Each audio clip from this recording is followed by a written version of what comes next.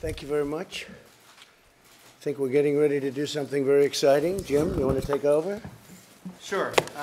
So this Christina, is, Jessica, please stand by for a call from the President of the United States. Where's my camera?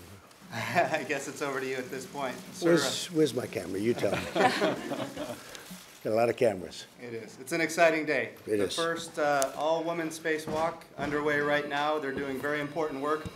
Just so everybody knows, this is a short window for the downlink, and also they've got very busy work to do. They're on the outside of the station, but what a big day. We're thrilled to be here, Mr. President. It's over to you for communicating with them. Well, I'm thrilled also, and if they're ready, I'm ready. Okay. Can we confirm that the link is live?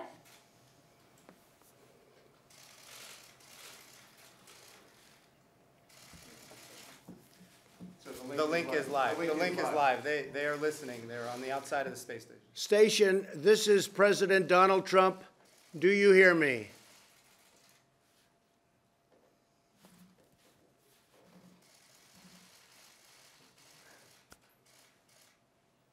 We can hear you. That's great.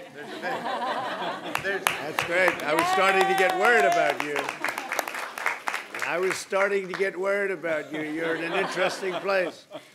I thought we may have to be a little emergency work. I don't think that'll ever be necessary with you. The job that you do is incredible. And I'm here with Vice President Mike Pence, NASA Administrator Jim Bridenstine, and my daughter Ivanka. We're thrilled to be speaking live with two brave American astronauts who are making history, joining us during their spacewalk outside the International Space Station. And this is the first time for a woman outside of the space station. Our flight engineers, Christina Cook and flight engineer Jessica Meir. And I just want to congratulate you. What you do is incredible. You're very brave people. I don't think I want to do it. I must tell you that. But you are amazing people. They're conducting the first ever female spacewalk to replace an exterior part of the space station. They're doing some work, and they're doing it in a very high altitude, an altitude that very few people will ever see. Congratulations, Christina and Jessica, on this historic event. This is truly historic, and you're right now on television all over the world, so don't get nervous.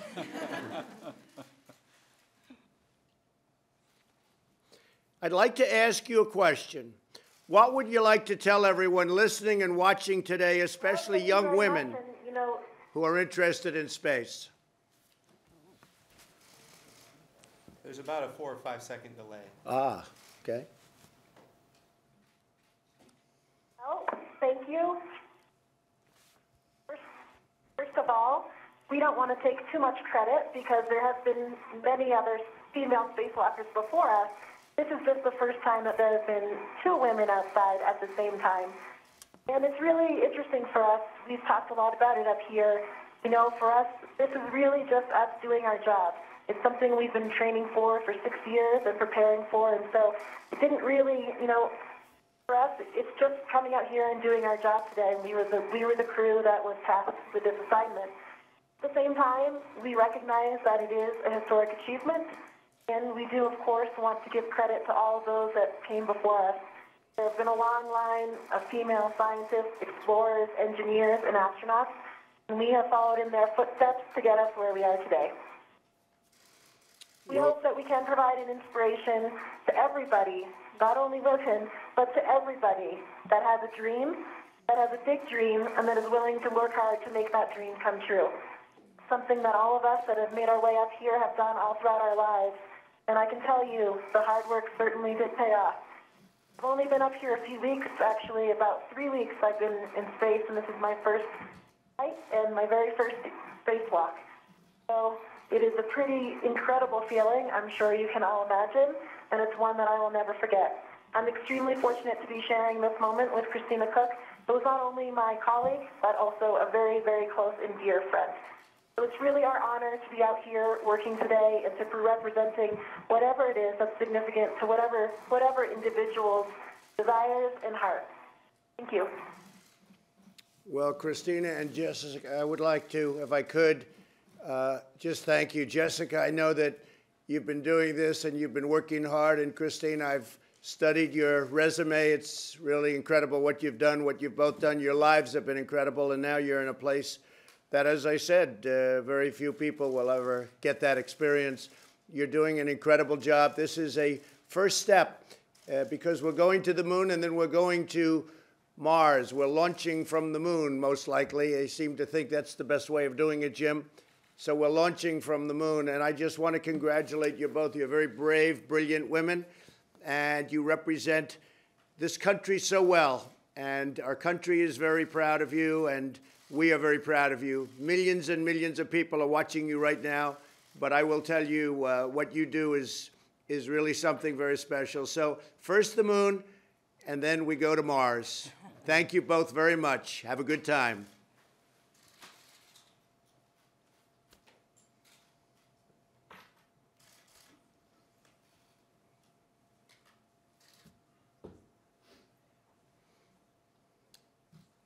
I'm wondering if we might have lost the link at this I point. don't know. Maybe they didn't like my message. Could be. Anyway, two great women, two great people, and you know, a big danger, not easy. It's not an easy thing to do. A lot of people would take a pass on that one, but they're great women. Okay, back to the scoop. I think I heard that. That's the link. Oh, that's the link. That's the end of the link. So they heard my message and they tried to respond. It's space. I assume they're okay. I assume they're okay. Anyway, they're actually outside of the ship, so that's something, right? That's the first time that's taken place. First time since 1969 that a president has spoken to astronauts outside of the spaceship. So That was a great. It's a great thing. When are they coming back? What's the timing? So each one is different. Christina Cook is actually going to be have Thank the you to all longest single parties. endurance mission. Jessica, we're resuming normal operational communications. Okay. So she's going to be on space station for, I think it's about 10 months, which is the longest we've ever had a woman on the space station ever. What's the longest for a man? 345 days. So why don't you have the woman break the record? Well, we have a very tight schedule when it comes to windows to get back and forth to the International Space Station. But that's within the realm of what is possible. We're working on schedules, sir. Well, and next a woman on the moon, right? That's right. By direction of the president, we will have the first man, or I should say the first woman and next man on the south pole of the moon will be Americans. and what's your timing on that? Well, better not say it too fast. Get it done before you talk about it. Okay, yes, sir. Okay, go ahead. The goal is 2024, sir. If all things go according to plan, 2024 is within the realm of what is possible, and we're working hard to make that a reality. And because of the fact that we've been there, as I've said to you many times, we've been there a long time ago, it's really being done as a launch for Mars. Is that correct? That's right. We're building a habitat in orbit around the moon, a space station in orbit around the moon, and that will be launching in 2022. And once that is deployed, that will be modified into a Mars ship that will take us all the way to Mars. And between now and then, we want to build a sustainable architecture at the moon. We need to learn how to live and work on another world for long periods of time. And then we go to Mars, because when you go to Mars, Earth and Mars, we're only aligned on the same side of the sun once every 24 months, or 26 months. What that means is we have to be willing to stay. Right. We need to learn how to live and work on another Oh, I world. see. Yeah, right. So that's what the moon is all about. That's going to be very interesting. Well, Yes, it's sir. very exciting times. And that whole program was dead when I took it over, when we came into office, and something that Mike liked very much and I liked very much.